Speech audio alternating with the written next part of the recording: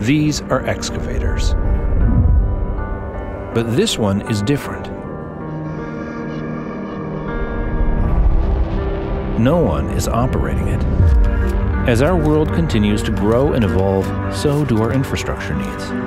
Bridges are going to fall apart, dams are going to break, levees are going to be overwhelmed, and the reason that we're not doing that kind of work right now is just too expensive.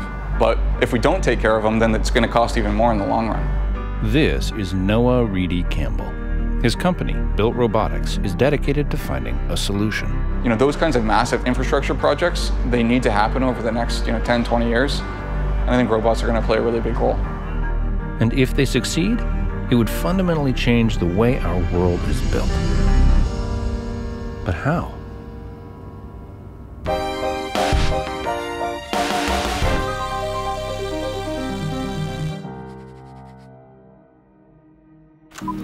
If you were a construction worker in 1900 and you looked at how people build today, it's very similar actually. So the industry's it's been kind of static.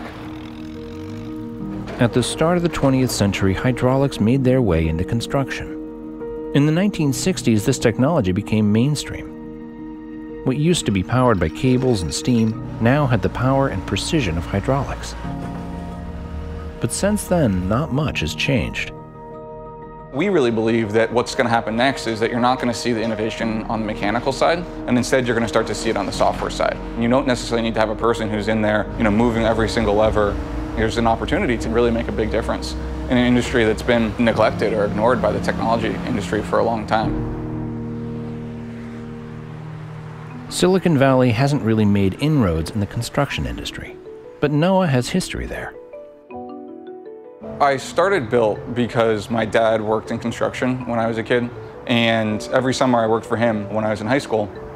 Back in 2016, I was like, Dad, there's this idea I really want to tell you about. I think I know what I want to do for my next company. I want to automate heavy equipment. And he's like, look, if you really want to do this, before you automate equipment, you better learn how to operate it first. So the next morning I woke up, I called the local John Deere dealer, and I rented an excavator.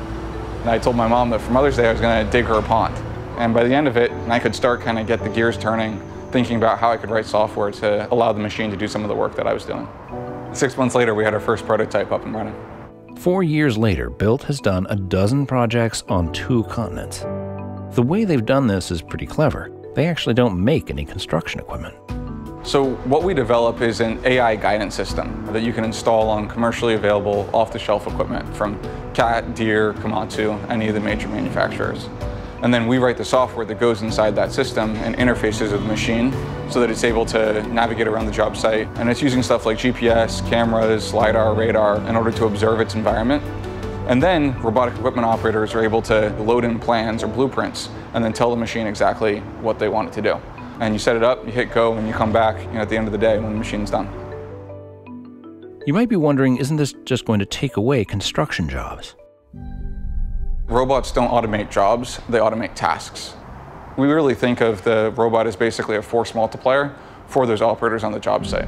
So they don't have to be doing those sort of mundane, simple tasks, which are kind of a waste of somebody with that level of skill. And instead they can focus on the higher touch, higher value work. Imagine a future where one operator is managing 2, 5, or even 10 of these machines. Job sites that used to sit idle could now have robots working around the clock. A job that would have taken months before now takes weeks. How fast would we be able to build the next Empire State Building or Panama Canal? At the end of the day, I'm a nerd. I love the technology. I think technology is actually an incredible force for good. And the long-term vision is not just excavators or not just earth moving. It's working on a variety of different tasks throughout the whole construction stack. It's already a massive industry, but there's actually a whole lot more that could be done. We could have much better roads, so we don't have the same kind of traffic. Building wind farms, solar farms, water pipelines, more energy efficient buildings. And I think there's tremendous appetite where people want to shape the world. And if we can figure out ways to let the humans focus on the design, the aesthetics, the art that goes along with building, and then let machines do the more repetitive, mundane, we can actually shape our environment in a way that could have a radical impact on everything. It's not just a matter of what we want, it's a matter of what is necessary. Thanks for watching. I hope you liked this video. Please follow us on Facebook, YouTube, and Instagram so that we can continue to share stories about people thinking differently and changing the world.